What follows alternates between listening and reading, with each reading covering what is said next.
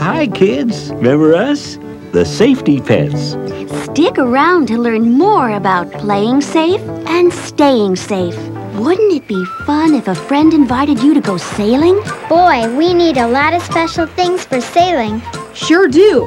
Hats so we won't get sunburned noses, windbreakers to keep us warm, and sneakers with rubber bottoms so we won't slip if the deck gets wet. Wait, what about the most important thing?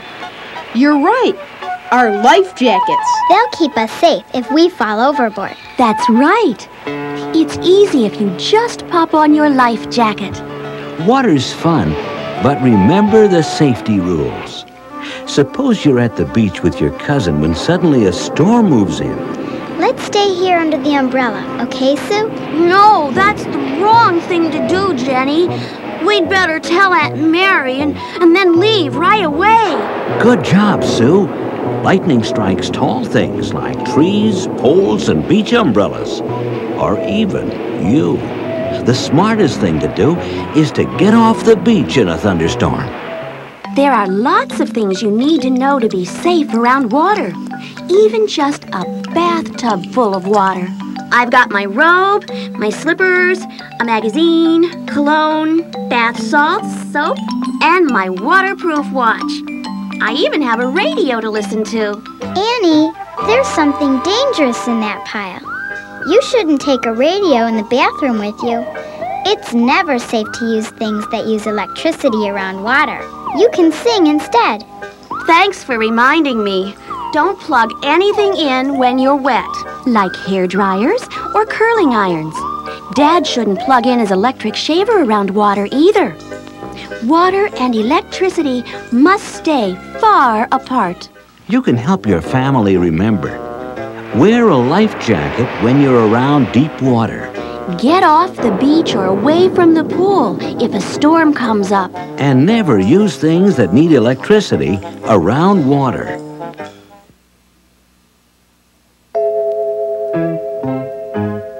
I had a bad dream.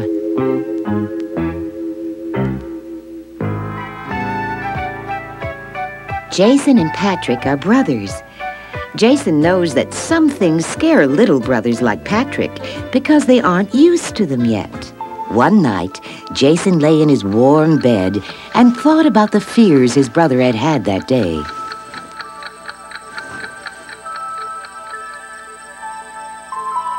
That very evening, Jason and Patrick had gone out into their backyard to watch the stars come out. Starlight, star bright, first star I see tonight.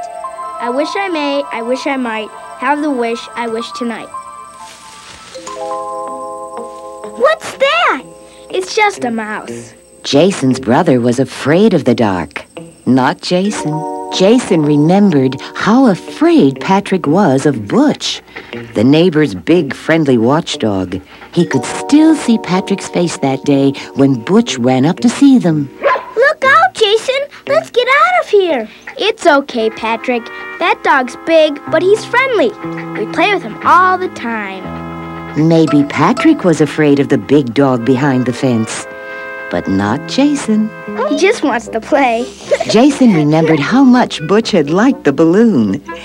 It reminded him of how much Patrick liked the beach ball in the wading pool. Jason was teaching Patrick to catch the big ball. They were practicing in the pool just that day. Here, catch, Patrick. Boy, I'm glad we have a pool to play in on hot days. But I can't swim, Jason. I'll teach you. But I'm afraid to get water in my eyes. Don't worry. When you're as big as me, you won't be afraid. Just think of it as a bath. Baths are fun. That reminded Jason of his bath that night. Jason loved the water. When he took a bath, he always had a good time. He was in charge of all the ships at sea. Honk, honk. Okay, crew, we're on our way to Africa now. It's a rough sea, so we have to watch out for the other boats. Oh no, a storm! Mayday, mayday, mayday! Woo-wee! Watch out! Hold on, I'll save you. Don't worry, I'll rescue you. Hold on! Hold on! Jason? Jason's father appeared in the doorway. He looked very tall. like a giant. Stop that splashing. The floor is covered with water. But my steamer is sinking, and my passengers need my help. It's time for you to get out. But I want to rescue my passengers. Come on, get your teddy bear. I'll read you a story. We can clean that up in the morning.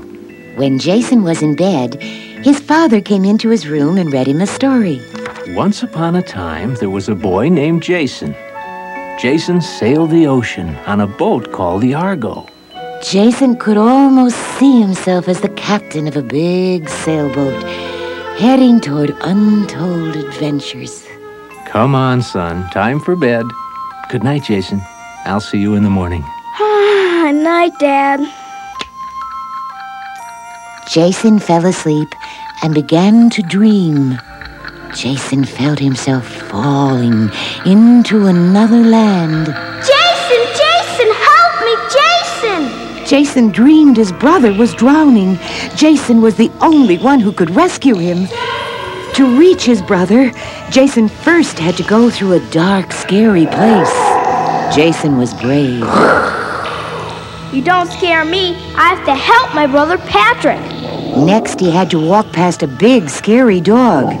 For Jason, that was easy. Move over, Pooch. I'm going to help my brother Patrick. But Jason wasn't so brave when he saw what was up ahead. A sleeping giant? I hope I can cross this river without waking him. Who dares to enter my cave? A little boy, just the right size to grab. I'll get you. No! The giant's hand came nearer and nearer. Help me, Jason! No! Jason woke up.